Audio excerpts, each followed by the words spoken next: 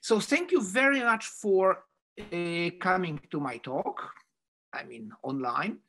And I will be speaking about, I think, a very different perspective than the previous talks, because my background is very different, as I will be explaining, coming from medicine, psychiatry, neurology, and neuroscience.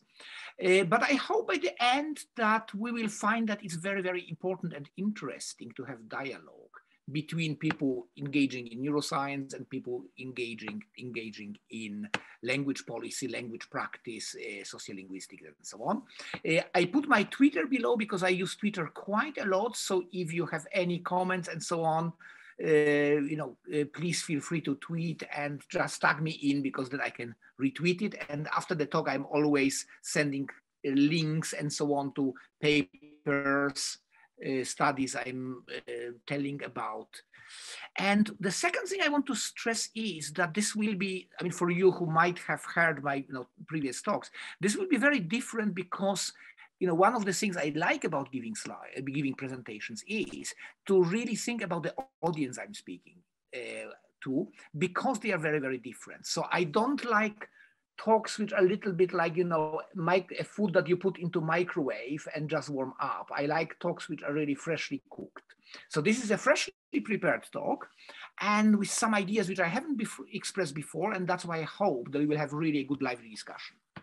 So I will start with my own path from medicine to language policy to, so to say, explain my credentials, why I think I have something to say to people who really work in this field.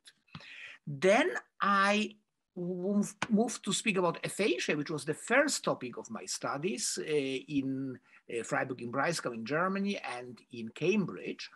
And here, one of the kind of central thoughts of my talk is that, in fact, there is quite an important interaction between our theoretical views and approaches. In this case, I would kind of contrast sociolinguistics with some theories of cognitive neurolinguistic that I was exposed to, let's say, in the 80s, and that it does have implications from a global perspective. So there will be like two currents in my talk, and I hope by the end you will find that indeed they are not just parallel, they really interact. So that's aphasia, and then I will be moving to multilingualism, which, as I said, is one of the main focus of my work recently, but it's not a talk about kind of bilingual advantage. So I will mention some of those things, but this is not the main focus. The main focus would be on pseudoscientific and particularly pseudo-neuroscientific foundations of linguistic colonialism and of the so-called monolingual default approach. And that will lead us automatically to the kind of political dimensions of the bilingual advantage debate. And I want to finish in the last slides with ideas of some practical implications. Firstly, in medicine, from diagnosis to treatment, but also in policy, from lifelong learning to issues of the sense. Okay, so let me start by a kind of my quick autobiography, roots and roots. So I grew up in the place called Krakow in Poland, which is the picture on the left upper side, a beautiful city. And as it happens, I was a child of a Polish-speaking father and German-speaking mother, both of them being bilingual in both languages. So it was very easy for them to raise me bilingually. Why didn't it happen? Where? Because of the prejudices against bilingualism that were at that time shared by professionals. So my mother was a pediatrician, my father was a general doctor. They asked pediatricians and speech and language therapists and so on. And the advice was, no, it's dangerous if a child speaks, grows up with two languages, it will end up confused and maybe even schizophrenic. So that was the view of professionals in late 60s in Poland. Then I studied medicine in Germany. So here's the Homburg Saar on the French border, Hamburg in the north. And then I moved to Freiburg im Breisgau in the south, on the border to France and Switzerland, where I did my doctorate on aphasia. So I was already then interested in languages, and I wanted to find something which combines the two topics. And aphasia, language disorders caused by brain disease, was an obvious theme. Then I worked for many years clinically in psychiatry and neurology, first in Bern, so that's the picture on the right up, then Berlin, as you will recognize, probably Brandenburg Gate, Cambridge, and since 2006 in Edinburgh. So this is, so to say, my roots in terms of where I come from and my roots in terms of places through which I went, which left a trace in the way I'm thinking and I am considering things. So now I mentioned moving to Edinburgh in 2006, and what I think is for me a very important aspect of being here is trying to combine the local and the global. So on one hand, I find Scotland beautiful and fascinating, and one of the first things I did coming to Edinburgh was to enroll in a Gaelic course. And although I have to say my progress was been rather slow, I got very interested in all the issues connected with Gaelic. And I did research on Gaelic English bilingualism in the Western Isles. So these are the Outer Hebrides from Lewis to Barra in the West.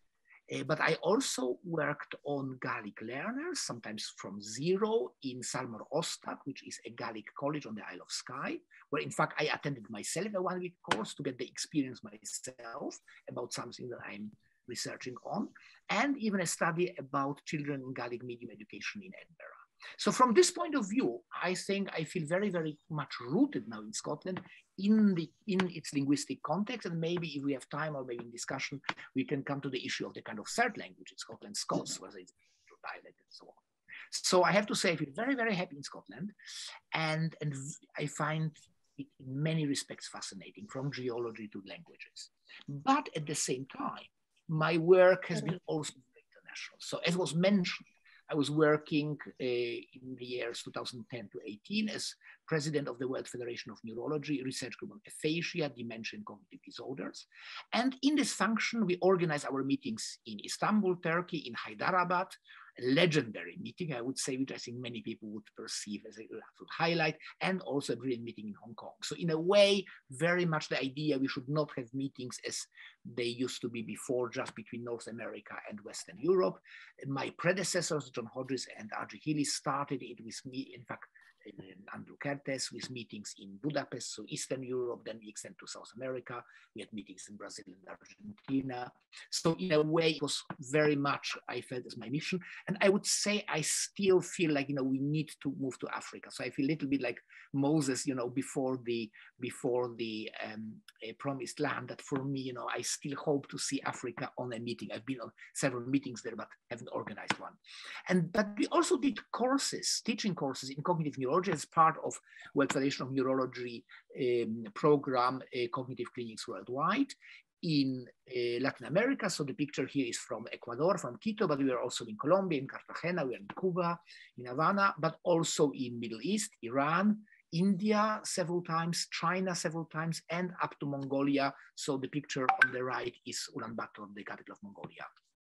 And in the same time, I did research in a lot of research in India. That's why I see Suvarna Aladi, my colleague, who is the lead author on most of those papers. And we have many since 2013. That's why I say since 2013, but also I had a PhD student from Singapore and from China. So basically moving into these areas. And currently I have students working on other places, Malta, which are quite interesting. So I always try, as I say, to have on one hand, a strong local roots, but also looking as globally as possible.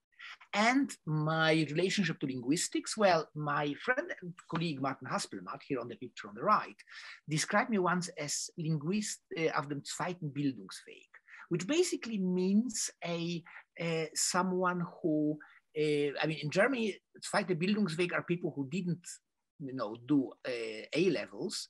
They started working, and at some point they think, oh, maybe I should really do A-levels, go to the university. So they try to kind of, on the side of their usual professional work, to learn something new. And that's how I feel a little bit about linguistics. And I did, in my time of doctorate in Freiburg in Breisgau, I was very, very happy that, you know, I was fortunate really to be in a group which had a lot of interdisciplinary interaction between neurologists, psychologists, and linguists. We had meetings jointly, we were discussing how to approach it. And in fact, the introduction to my PhD thesis was already something which is very much still the essence of my work nowadays. Namely, I have 3 chapters: the neurological approach to language disorders, the psychological approach, and the linguistic approach. Then I was very fortunate to encounter linguists. I mean, I read a lot of books, went to lectures, to summer schools at Cornell, linguistics laboratory in Cagliari, and encounters with Martin Haspelmath and Nick Evans, who are both by now close friends of mine. And by the way, if I have the light yellow here, this means that those people who have also spoken in the Abralin series. I presume many of you know it. If you don't know, you certainly should. I think the Associação Brasileira de Linguística, the Brazilian Linguistic Association, organized a fantastic series starting from, you know, last May, I think, which is now, I mean, freely accessible, and it's like a library of very different types of linguistics. So in a way, if I have this light yellow color, it just means that these are people, you can just put the name if you go to Abralin websites, and then you will find it. Then I encounter linguistic questions, I would say, throughout my professional life in different contexts. When I was in Switzerland, my very first clinical work in Bern, my first patient was in fact a refugee from Somalia who spoke Somali, Amharic, some Arabic, but practically no overlap with languages that I knew. So from this point of view, I was from the beginning involved in questions of language and thought disorders and so on. And that is an important point. Even if we work only in Western countries, the world becomes so global that we will have patients who might come from other places. So from this point of view, I think a global outlook is not only necessary if you want to work in different countries or if you want to learn something new and interesting. It is necessary in order to provide proper service for people, even if we stay at home, if this is Western Europe or North America. Then I was very interested back in my Cambridge time in the question of embodied cognition, was working on non-verbal dissociations. Then, as I mentioned, my time as president of the Research on Aphasia, and my recent work, multilingualism, cognitive aging, stroke, and dementia. And the last thing I want to kind of add to set the scene is that for me, the lockdown became a kind of excursion into a different world. I mean, I was due on sabbatical where the lockdown started, and I could do only the very first bit of it in Ireland. I had already visiting professorship at NIMHANS in Bangalore in India, arranged visit to China, and in fact a field trip to Papua New Guinea, and I'm afraid everything had to be cancelled. So in a way, the way I try to compensate was try to read, but not necessarily the things from my very close, so to say, center of interest, but really read beyond, trying to do my exotic journey that I couldn't do in person in mind.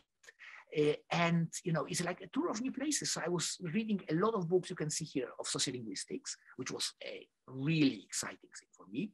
Meeting new people online, for instance, through listening to Abralin talk, and reflecting on my own approach. And as I say, particular interest in sociolinguistics here, a person whom I met basically through Abralin is Sally Tagliamonte, with whom I had a lot of Zoom meetings now since then, very, very enriching intellectually. And it became clear to me that in fact in medicine, we have something that is quite close to the approach of sociolinguistics, which we call the biopsychosocial model of medicine. And that is that in order to understand the patient's disorder, to make a diagnosis, and particularly to manage the disease and treat it, we need to look at the kind of triangle of biology, the biological factors, the psychological individual factors, and the social surrounding. So this is something which in a way doesn't come so surprising for someone with a medical background. However, if I think back to 1980s, when I started working in aphasiology, I would say, academic landscape, research landscape was very, very different. The predominant view was so-called modularism. So the idea was, I mean, an incredibly influential book in 80s was Jerry Fodor's 1983, A Modularity of Mind. And the idea, so you see a picture of this book on the right, and the idea that basically we have this kind of informationally encapsulated modulus in the brain, and much of the theorizing at that time was like the modulus you can see here, so-called box and arrows modulus. So here we have this module, here it moves to another module, it can be disconnected, this module can be impaired.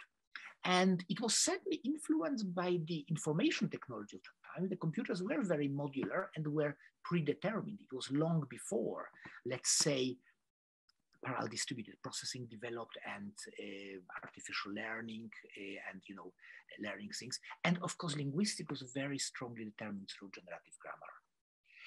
And of course, out of this, the idea of autonomy of language. So language, and particularly syntax, has nothing to do with anything else. And therefore, studying language disorders was studying selective deficits that can say us, okay, in this case, the grammar module, the syntax module has been knocked out by disease.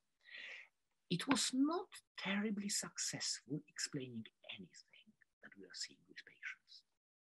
So people were searching for the selective and stable impairments of the grammar module, but whereas you do have selective impairments, but the selectivity was rarely just one thing. It was very often a combination of different things. And very important, that was the topic of my PhD, was the dynamic character of aphasia, the changes, acute aphasia, so the aphasia in the first 6 weeks, and then development of later. We noticed that the impairment was not stable. So for instance, Broca's aphasia developed only after at least 3 months of duration. So if this was really a product of the normal brain minus the module of syntax, why don't we see it immediately? Why don't we see it only several months later on? Well, the answer to it will come later is that maybe it was due to compensation. So it was not just the aphasia, it was how the brain reacts to it in a non-modular fashion or multimodular. And that also meant that the assessment and treatment was focused on theoretically motivated features. So for instance, had an enormous number of studies of passive, but for instance, very little on questioning or negation, because passive was considered the kind of the classical example of the transformation between deep and surface structures. So therefore, you know, whole generations of physiologists were trying to find out whether by studying passive we can, so to say, understand the selective nature of the deficit. Now, needless to say for this audience, this was incredibly language specific, because in many situations in which English would use passive, other languages use different things. So for instance, Spanish might be using reflexive, or Polish might be using a change in word order, because in Polish, of course, the roles are marked by the grammatical endings, by the final morphemes. So you don't really need passive, because if you want to refocus a sentence, you just change the word order and the meaning doesn't get lost. So it became clear to me with time that firstly, this kind of modular thinking doesn't really do justice to the dynamic nature of aphasia, and particularly to the developments, to the changes and recovery that we see in patients. And secondly, it doesn't really do justice to linguistic diversity. So looking back now, I wish I would have started reading sociolinguistics many decades earlier, because it would save us a lot of work in vain.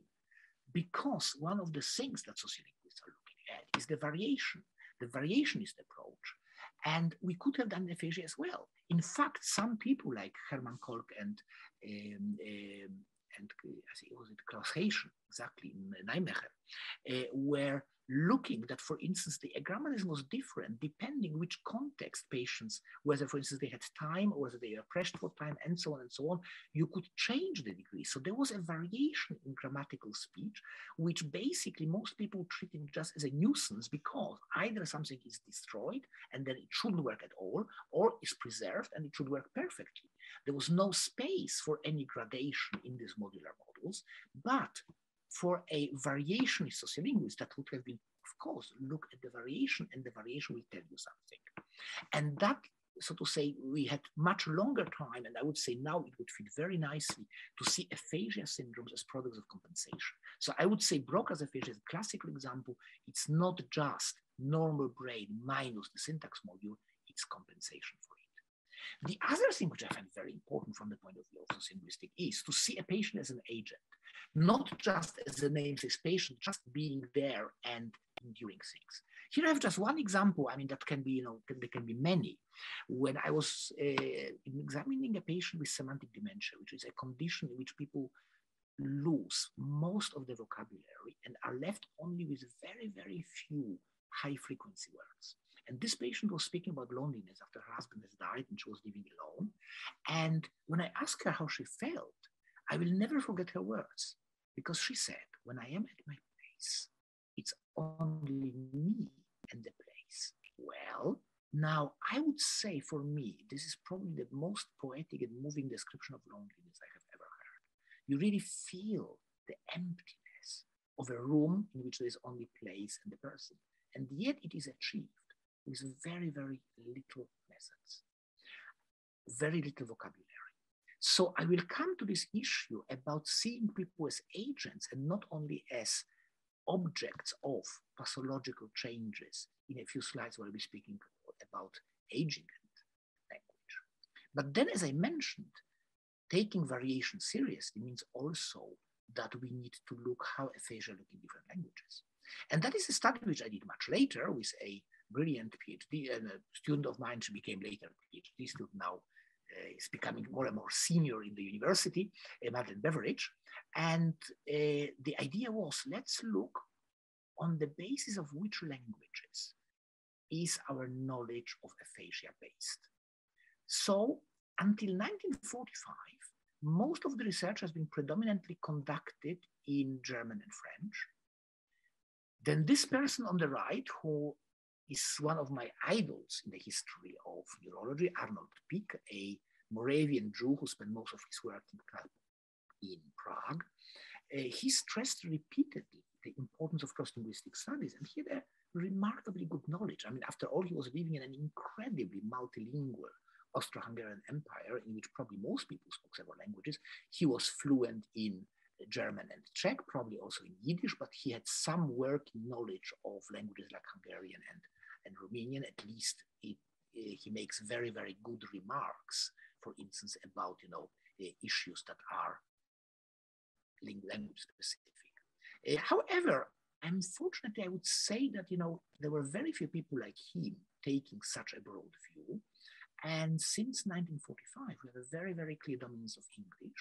There has been some increase of interest in cross-linguistic studies around 1990s, much of it inspired by Elizabeth Bates, a fantastic researcher from California who spent some time in Italy and was very interested in language comparison.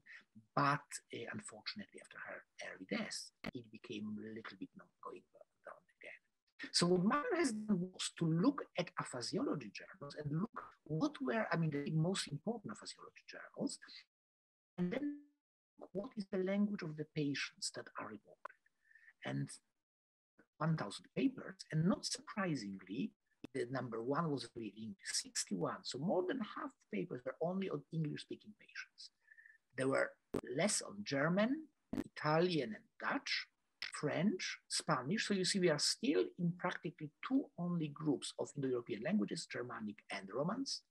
Chinese, the first non-Indo-European language, is 2.5. Greek, Hebrew, the second non-European, and all other languages have less than 1%. So we have quite a lot of imbalance, but what is much more important than just these numbers is this slide. And that was Madeleine's idea, which I think was brilliant.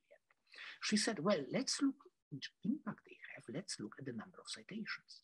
Now, when we looked at papers which were cited 30 to 50 times, there were 21 of them, 15 on English-speaking patients, 3 on Italian.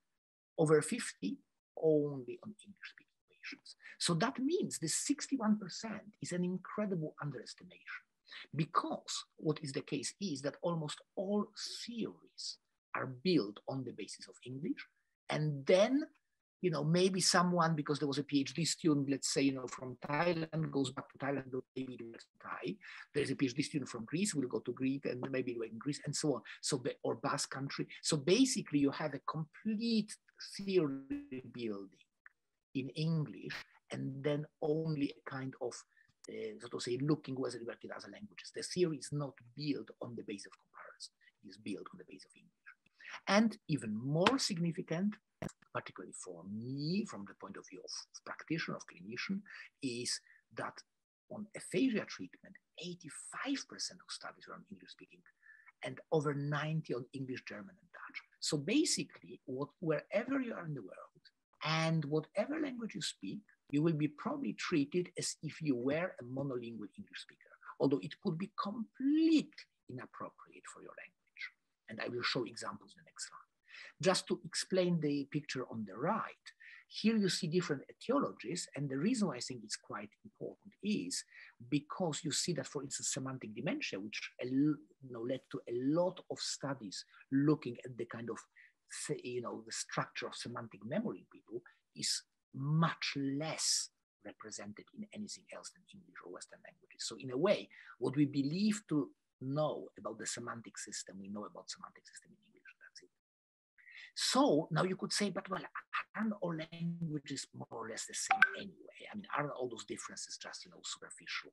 Well, there are studies showing that, this does play a role. So for instance, grammatical gender, something which of course will never come up if you look through English, because English doesn't have it, but an incredibly common feature, I would say, in almost all Indo-European languages, with the exception of English, Bengali, and a cluster of languages around Iran, Persian, Armenian, and so on. Apart from that, almost all Indo-European languages have grammatical gender. And of course, Semitic languages with grammatical gender as well, Arabic or Hebrew. So very, very little work. But we know, for instance, in aphasia studies in German, that patients can be cued, for instance, through der, die, das, through the article. If they know the gender, they might find it easier to retrieve words. A whole way of doing things which is not used because the therapies were developed for English speakers. There is also something opposite. You can have selective problems there. So semantic dementia patients, I mentioned to you, lose all the low frequency items and are reverting to high frequency lexicon. However, that is not only in terms of words, but also of their grammar. So in Spanish, there is a class, usually words finishing with O will be masculine, with A will be feminine, but there is a cluster of words finishing with A, usually of ancient Greek origin, which are masculine, like dogma. Those patients will pronounce them as la, so they will overgeneralize a grammatical rule. So it's not only a lexical, it's also a grammatical problem, semantic dementia, and we would never find it out if we don't look beyond languages, for instance, which have no gender, or looking at other things, classifying Chinese, and so on and so on. A very interesting question. I would say semantic dementia allows us to study whether the classifier system in Chinese is part of semantics or part of syntax. Now, another study which appeared just this year, now use of pronouns. It is said that in Alzheimer's patients, when they have language problems, that they overuse pronouns. Bengali-speaking patients seem to underuse them. So again, what we believe to be something universal is just an artifact of one language, and it might be exactly the opposite in other languages. And then, one point of interest for me for a long time, because I come from Polish, which is a very inflectionally rich language, it has implications for assessment. In English, if you can name a word, then you can use it. You have the word house, and or let's say the word dream, and then you can say, oh, about a dream, and tell me about this dream, and so on. In Polish, the word dream, which is sen, will be changed depending what we say, snu, śnie, snem, and so on and so on. The word house is dom, but if you go home, you have to say either do domu.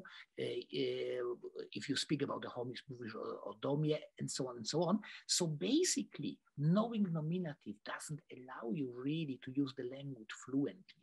in a language like Polish, but also interesting for in Dravidian languages in southern India. So it's not just exclusively Indo-European, whereas in English it can. So you get a wrong impression of the ability if you only look at natives.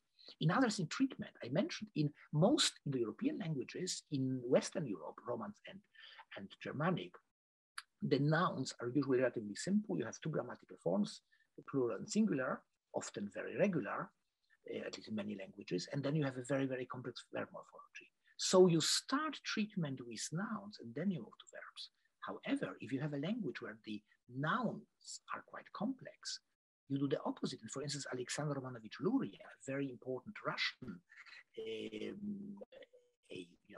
a physiologist and a neuroscientist, he designed a whole treatment where he starts with what is simplest in Russian, namely nouns in imperative, verbs in imperative, and nouns are coming last because they have to be declined. So you need to know the 6 grammatical forms.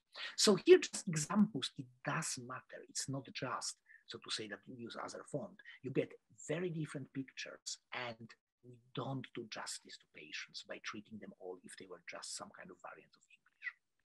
Now, you can ask, of course, okay, so what happens when a patient who is bilingual develops aphasia? Well, in most cases, aphasia will affect both languages, but there are also cases of differential impairment in which one language is more impaired than other, 5%, and selective deficits in which only one language is impaired. And now, of course, the next obvious question is, which one? Well, the first idea goes back to the 19th century. First language is best preserved. That was the idea of Ribot, so-called Ribot's law. So basically, the earlier acquired information is more stable than the later acquired.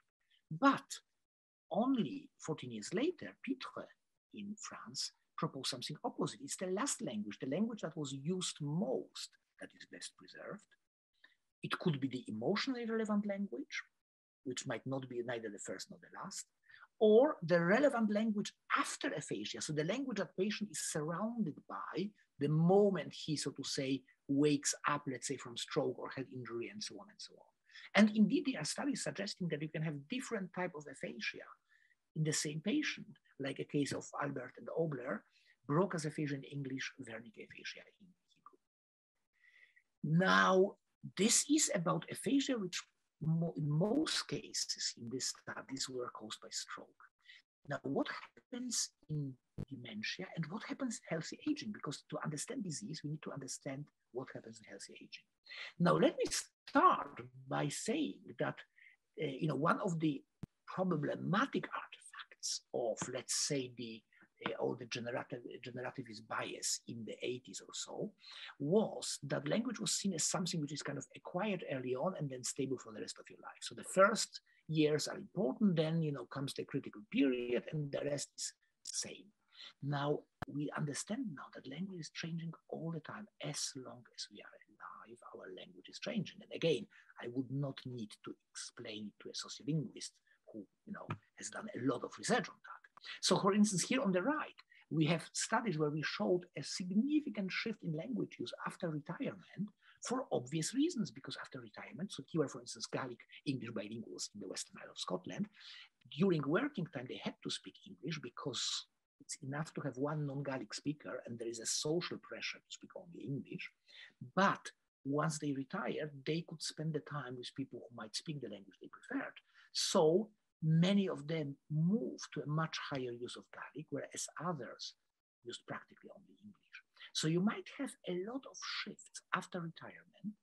And again, it's an interesting question how we explain it. Traditionally, a lot of explanation is biological, temporal gradient of memory loss. So maybe people move to the first language because, like I mentioned, I think in Alzheimer's disease and dementia, we tend to forget recent memory and we have a better memory for remote past. So it would make sense in the context of Alzheimer's to move back to, so to say, to the first language. It could be declining cognitive flexibility. It could be social withdrawal and isolation because we have less, so to say, contact with people. And there were, in fact, sociolinguistic theories of the kind of the linguistic or sociolinguistic marketplace, which then gets less relevant if we don't work. And in fact, even kind of more psychological, developmental explanation of nostalgia for the childhood and its language. What I find strange is that there is hardly anybody who even considers that this might be also freedom to choose. When I'm working, I have no choice. I have to spend most of my time speaking English.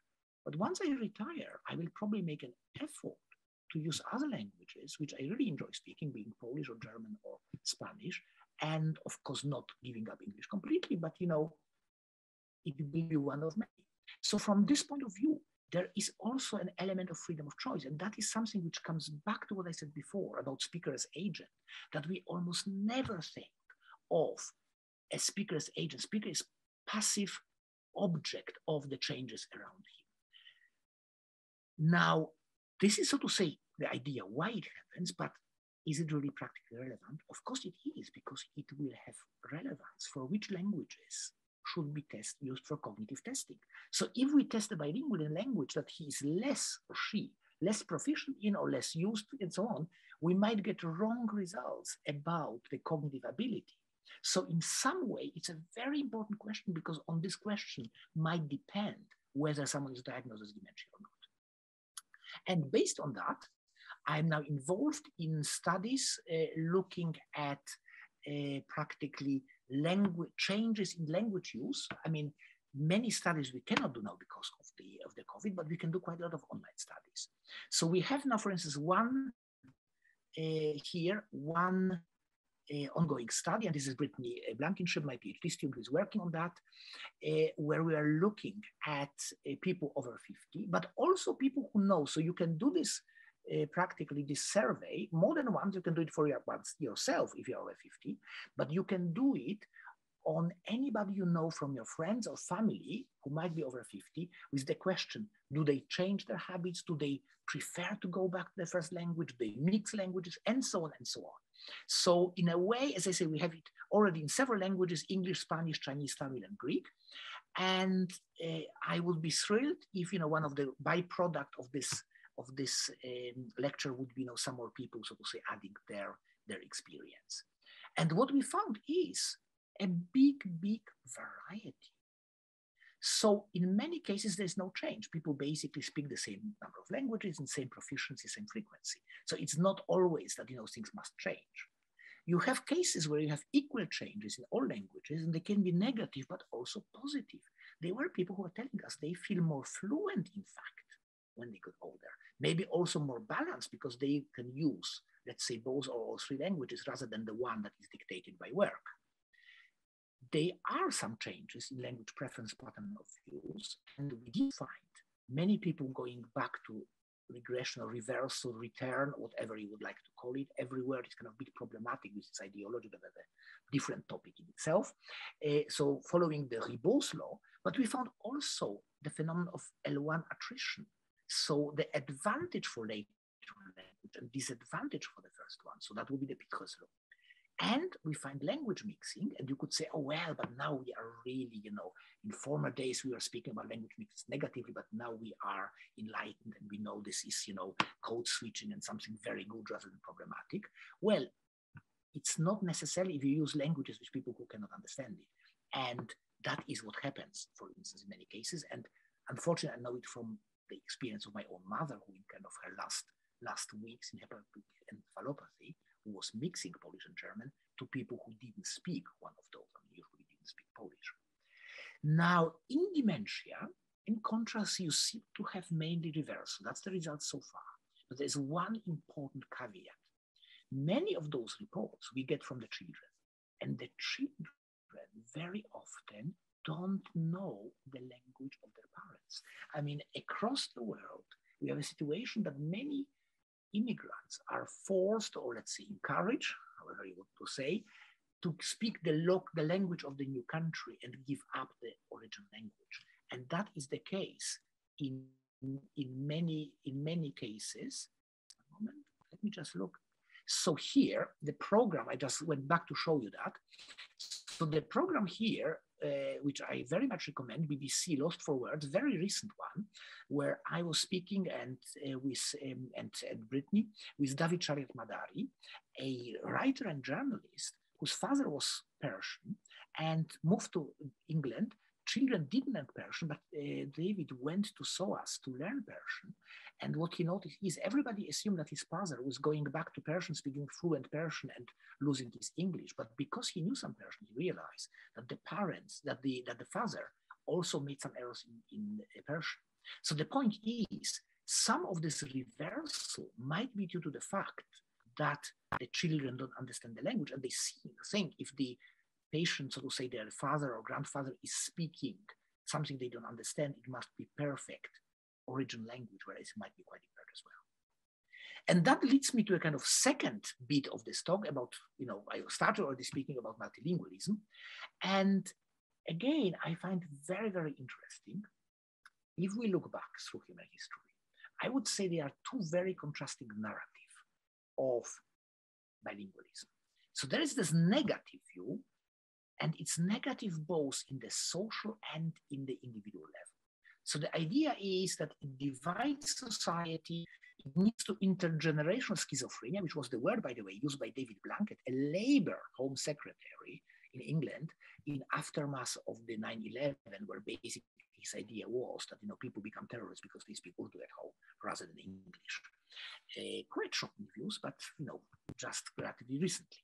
So the idea is that having more than one language means that the society falls apart, and for the individual it means that it confuses. So in some way, I would say it's the same thing at the level of society and of individual. The idea that it is splitting, weakening. And of course, this is often associated with ideologies of linguistic superiority. But you have the other narrative that it's enriching for society, multiculturalism, liberalism, that a society is richer when it has different languages, and it's richer for the individual. Now, the reason I have this kind of different pictures here is because it's not East and West. I mean, some people will know me that I'm quite allergic against this kind of straightforward comparison between the Western world and non-Western world, as if Western world would be kind of homogeneous and everything which is non-Western would be kind of same. It's a little bit like, dividing languages of the world only into groups, English and non-English. So here on the left, you have, for instance, examples of very, very multilingual societies, the Persian Empire of Persepolis, the ancient India or modern India as well. And here Mithridates, a Greek king of Pontus, who was famous for the fact that he was boasting that he speaks all languages of his 27 languages of his subjects, so that he can converse with every of his subjects in his own language.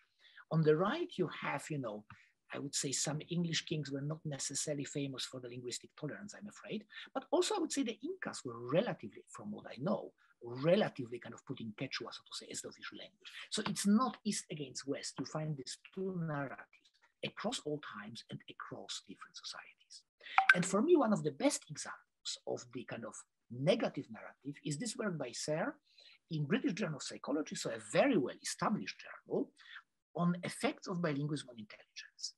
And he speaks about the lack of definiteness in meaning in bilinguals, and then confusion, which is carried over from the brain area connected with language to those connected with other functions. The interesting point is Serre had no clue about language. He was a teacher. He had absolutely no background in be it medicine, be it neuroscience, be it neuroanatomy, and so on. It was simply clear for him that speaking Welsh in this case must be bad for your brain. Speaking English is good. So you see here how a pseudo neuroscientific explanation is used, and to make it even more beautiful, he has also a psychoanalytic explanation why it's so bad to be bilingual, because you have an emotional conflict not relieved by the cathartic play, which can reconcile the reality principle. So basically, in English kids, they have an English superego, English id, and that can be nicely reconciled. Welsh kids have an English superego, Welsh id, and that must lead to a conflict. So this is a pseudo-psychological and pseudo-scientific, pseudo-neuroscientific argument. Is it really about the brain? Well, I would say this citation shows that it's all about political dominance. So here he writes, at the beginning of his paper, the use of the native language in a subject state tends to weaken in favor of the language of the governing state. Yet people will not readily abandon their language and adopt another. Of course, they should. And now we have it. Under British rule, there are many people who speak other tongues, and consciously or unconsciously, the English language is coming gradually to prevail in the subject states of Britain, thank God. The natives, during this process, passing through various stages of bilingualism. So here you have the view. There are basically three stages of human linguistic development. The highest is to be a monolingual English speaker. The lowest is to be a monolingual speaker of anything which is not English.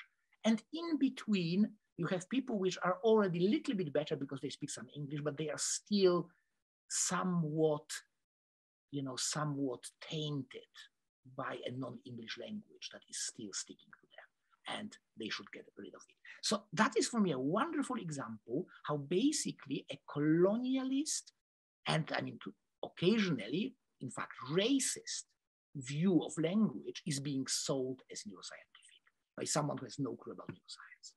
Now, just to say, it's not that everybody in that time thought the same. So a kind of, for me, a wonderful counterexample is Lev Semenovich Vygotsky, a very important Russian writer. And he writes, in fact, how learning another language liberates our mind. I mean, it's a beautiful, the translation doesn't really do justice to the beautiful original, where he really says that освобождает, that means liberate. So the thought is liberated from the concreteness of the one language, practically through learning others. So a completely opposite idea, an idea that we are in prison of one language as long as you are monolingual, and learning other languages to a level that we can really process thoughts in them liberates us and elevates us to a higher level. I very much recommend this Vygotsky book, the Myślenie Rieч, so thinking and language.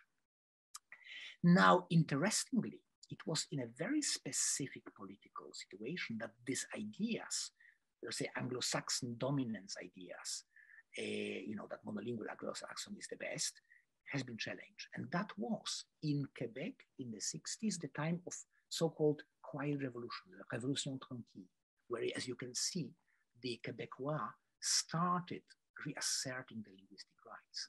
The sentence here was, maintenant ou jamais, now or never, maître chez nous. We want to be masters in our own house.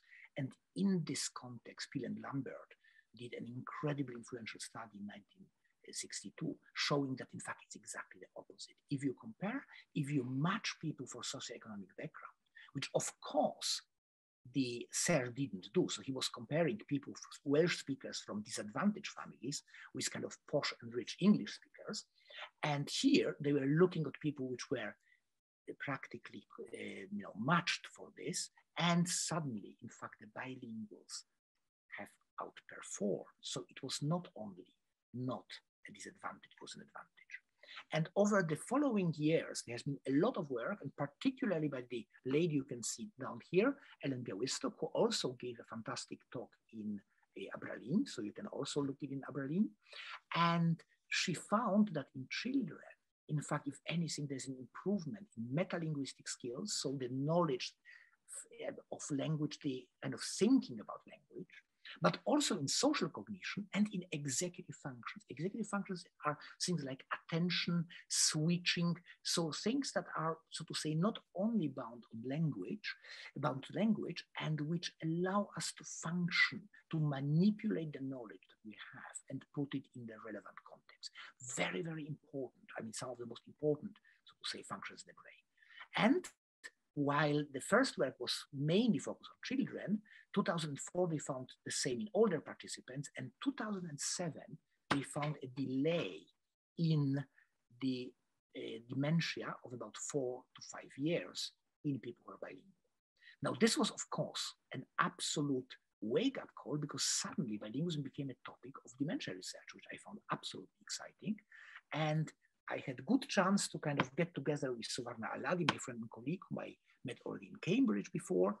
And she went back to her native Hyderabad, which is a good example of a place of a frequent and a bilingualism which is not associated with immigration. Because one of the criticisms against the Aristotle study was that basically it is very much an immigration effect, because in Toronto, of course, or in Canada generally, or US, mainly most multilinguals or bilinguals, multilinguals will be immigrants. But here it's exactly, both sides. I mean, Hyderabad has been multilingual for 500 years at least, probably more.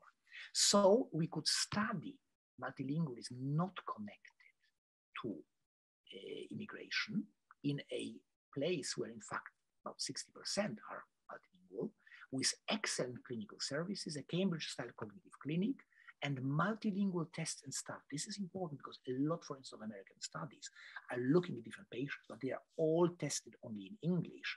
And then they don't really care whether English might be the better or less language. If they perform less than English monolinguals, then they will be diagnosed as demented. That was not something which happened in the study here. By the way, the same could happen, of course, also in English. So I'm not saying it's kind of just American. I mean, it happens in countries where you have a very much normative monolingualism, that very often the whole diagnosis is just one language, and they assumed that, if you don't do it well, that's your problem. We found very similar results to a 4 years delay.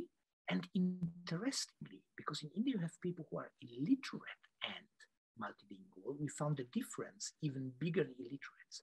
So it's not about bilingualism being a marker of better education.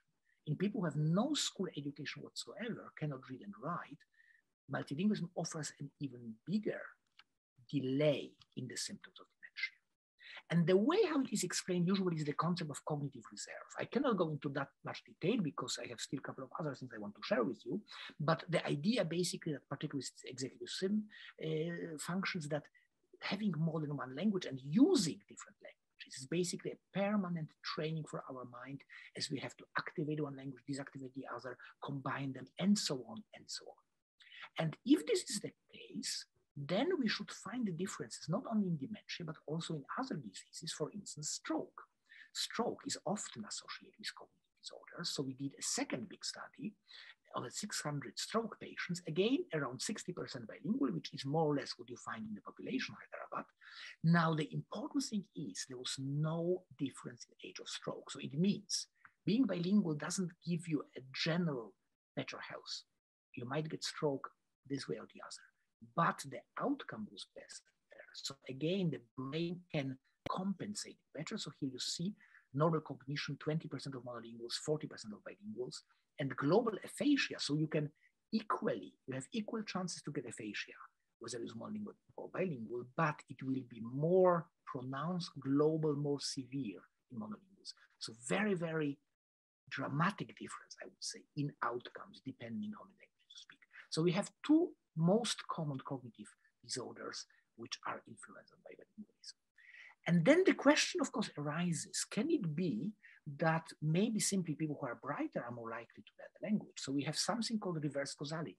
It's not that language learning is good for your brain, it's that bright people are more likely to learn the language. Well, not an easy question to ask, but there is data for that, and that comes from so-called Lothian birth cohort study. So here we have Scotland is quite unique in that in 1947, it tested all kids who were 11 at that time, so born in 36, in several cognitive tests, intelligence tests, and Ian Deary, whom you can see on this picture, could basically get the data of about 1,000 people from the area of Lothian, which is the area of Edinburgh. And here you can see, so we can look at the same people, how they perform when they were 11, how they perform now. Now we know that childhood intelligence predicts, of course, later intelligence. So kids that were, at the top level, top 5%, are likely to be top level also when they are older. And those who are at the lower 5% are likely to be at the lower. It's not one-to-one, it's not 100%, but there is a certain tendency. And what we could show is that the kids who learn another language were able to communicate in more than one language, perform better. And that was independent of childhood IQ. So they perform better than we could predict on the basis of the childhood IQ. Well, I think that was really quite a nice, proof that it's not just, so to say, the intelligence, but it was not well received by everybody. So here I have a citation which was from a reader of the journal in or newspaper in UK commenting on it. Of course, it's nice to have a second language, but I don't believe the science twaddle for 1 second. The human brain can only contain, so human brain, look, a finite amount of information. And as English speakers, we are fortunate not to need a secondary language. That space is much better utilized for science, history, and our rich culture. Now, judging by the fact that it was Daily Mail, I doubt whether this person was really a neuroscientist or someone with a particular knowledge of brain. But you can see here again how the argument about the brain is made in practice to justify, in this case, Anglo-Saxon linguistic superiority. You know, they have space in their brains for science, history, and rich culture, which of course other nations won't have because they have first to learn English to become civilized, and therefore that space is taken away from other useful things. Now, this comes from different corners. So in fact, Lee Kuan Yew, when he was trying to get people in Singapore away from speaking different variants of Chinese or Chinese dialects, some people say, but I would say they are as different from standard Chinese as different European languages would be in Europe. We have only 2 gigabytes of memory in our brain. I don't know where the citation comes from. There's certainly no reference for that. But here you have examples how, as I say, certain linguistic dominance ideology is being put forward with a pseudo-neuroscientific argument. Now, I would say, if anything, I mean, that is something which I've been working on quite a lot. This is the opposition, which, you know, I was practically alluding to in the beginning, between limited resources models, where brain is seen as like a chest of drawers, strict static localization, competition of space. And in fact, a kind of nice metaphor, which I have from John Joseph, a colleague of mine who gave also a nice Aberdeen talk, where he was comparing basically the, you know, some parts of neuroimaging to, you know, every line is a lie. So the idea that we have, so to say, we put lines like in nation states, we put, so to say, the boundaries in the brain. Now, I would say if there is any development in neuroscience for the last 25 years or so, it's exactly away from such notions to interactive notions where it is more than some of the ingredients. Dynamic localization, neuroplasticity, emphasis on learning and adaptation. So in a way, our view of the brain now is about networks. So it's not that, you know, learning another language will push away space. It adds another thread to a net, and by it makes the net bigger. So basically the problem with this limited resources models is they sound very, very convincing intuitively, but in fact they are exactly the opposite of all that we understand about the brain at the moment. And here you can see that modern models of bilingualism, there are 2 models done by the same person, David Green, a very, very important, one of the best thinkers in this field. And this is the model of 98, which you see is still very much box and arrows. And here you have the model that he put together with Jubin Abutalebi in 2013, which is very much more interactive. So let me just come to the kind of last few slides. What are the kind of practical implications? One is maybe by learning a new language, we can improve our cognitive functions because we can't really change how we grow up, or we cannot change our childhood, the attitude of our parents, but we can still learn something. And that are tests which I've been doing with 2 PhD students of mine. On the left, Mariana Vega Mendoza, on the right, Madeleine Long. And we found indeed that after 4 years of intensive language learning, attentional functions, so non-linguistic attentional functions, counting tones up and down and so on, pretty mathematical tasks, are improving. There was no difference in first-year student, there was different fourth-year student. And Maddie found that after an intensive course of Gaelic, 1 week in Salmor Ostad, which I mentioned before, we found improvement in attention switching in all age groups from 18 to 85. So if you are under 85, please don't come to me with an argument, I am too old. If you are over 86, I might start thinking, but I still probably still think it's wrong. And interestingly, we could say, well, of course, this is an effect of 1 week. It probably disappears after the other. Yes, but it persists in those who practice over 5 hours a week. So based on that, we have a social, basically Robin Norval, whom you can see here, founded a social enterprise in Glasgow, which specifically teaches language classes to healthy elderly and to patients with dementia. And one of the things which we didn't think about, but is really interesting and important, is it counteracts loneliness and low self-esteem. So people really felt much better about their ability because they thought, I might have dementia, I'm still able to learn something. I have something I can say with pride to my grandchildren. I have now learned some Italian or some Spanish. And very often they made friendships which then stayed, and they stayed in touch with people from the class for longer. Another, just the last two slides before the summary, another important way is multilingualism psychotherapy. Almost all new psychotherapy schools are English. They use English language, English terms, English abbreviations, English jokes, and so on and so on. What happens in a country like Uganda, where practically everybody is multilingual? We know from sociolinguistic research that people use different languages in different contexts to regulate social to say, distance. Some wonderful neurolinguistics, sociolinguistic studies of that. Well, I have a brilliant student, Noah Stapper, German American, and he practically found that indeed, speaking with patients as well as psychotherapists, that practically all reported that they were switching languages in therapy, context dependent.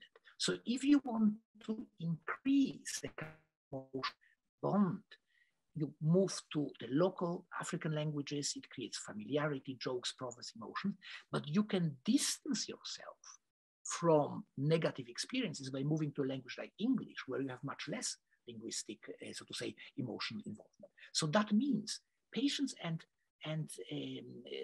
therapists can use switching between languages as an instrument of regulating emotional distance psychotherapy. Of course, there is very little research on that, except from some pioneering work by Jean-Marc de Velle, because the assumption is that, of course, all psychotherapy should be done monolingually in English. And the interesting thing here was contrasting attribution to language switching. So the patients thought that the therapists decide which language they speak, and the therapist thought that the patient decides. So that is something we want to work with. And penultimate slide, just kind of very, very practical. We are now moving really into language policy. Census, how do we know which language is spoken in the country or not? Well, I would say UK is a wonderful example of real malpractice. I mean, really, really the worst possible. Now, in the national census in UK, you can have multiple ethnic identities. You can be African and, and South Asian, East Asian, and so on. You can have multiple national identities. You can feel, British, European, Scottish, whatever, but you are only allowed to speak one single main language. I spent a lot of time trying to explain to people from the Office for National Statistics that it's a bit like asking a parent who has several children, what is your main child? Is it the first or the last or the one which is, nicest or the one which makes more problems? It doesn't make sense for a multilingual, but there is this normative monolingual bias which permeates the British society. And it was one of the most frustrating experiences in my whole professional life, trying to explain to people. So that's the question. If you speak English, we are not interested whether you speak any other languages. If you speak something else, just one language, and then how will you speak English? And the argument is because we need to provide medical information and so on in different language. Now, rubbish for many reasons. Firstly, for instance, I might be speaking English now most of the time, but if I get dementia and then I turn back to the first language, they will not even know which language it is. Interestingly, private hospitals ask you for language. So if you have good quality care, they know that it matters. And guardian carers, there's an organization with whom I work together, which really said, they try to provide carers in that language. This information will not be on the census because you are only allowed to speak one language. And just, here's another PhD student of mine I want to mention, Eva Maria Schnelten. So we are looking across the world at, what other censuses do. Not all countries conduct a census at all, and not all ask language questions, but those who ask, 73% of them allowed multiple languages. And in fact, in many countries, you have up to 5 different questions about language proficiency, frequency, context of use. And we wrote to the statistical offices to find out what the attitude is. And I think the nicest answer we got from New Zealand, we collect all languages spoken as opposed to one primary or main language, as this would enable us to understand the multilingual nature of the New Zealand population. I wish Office of National Statistics in UK would be even half or quarter as in Leiden. Okay, so let us come to the kind of last conclusions. I hope I was trying to show you that the way we understand the brain can involve or can have implications for language policy as much as the way we understand the language influences the view of the brain. So what we need is really what I call in my Abraline talk, intercontinental interdisciplinarity, not just between neighboring disciplines, but between disciplines being very, very far apart, language policy, let's say, and medicine. Practical implications are many for diagnosis and treatment of diseases as common as stroke and dementia. Language used in therapy, language can be a tool of psychotherapy, but language learning can also be used as a type of therapy. And then finally, data collection, analysis, interpretation, and use. For instance, in UK, we will have completely unreliable data of the census, so there will be no way telling how many languages are spoken in UK because the Office of National Statistics is not interested in it. They want to make the country look as a monolingual, monolithic English speaker place. And finally, my appeal, I would be very grateful if you could answer any of our surveys. There's also a memory survey if you speak. I mean, we have it in many European languages. Also, we have it Chinese and Tamil. And finally, as I say, I use Twitter quite a lot. So after the talk, maybe later today or tomorrow, I will be tweeting a lot of links to the things I have mentioned. So thank you very much for your attention, and I hope I will get some questions.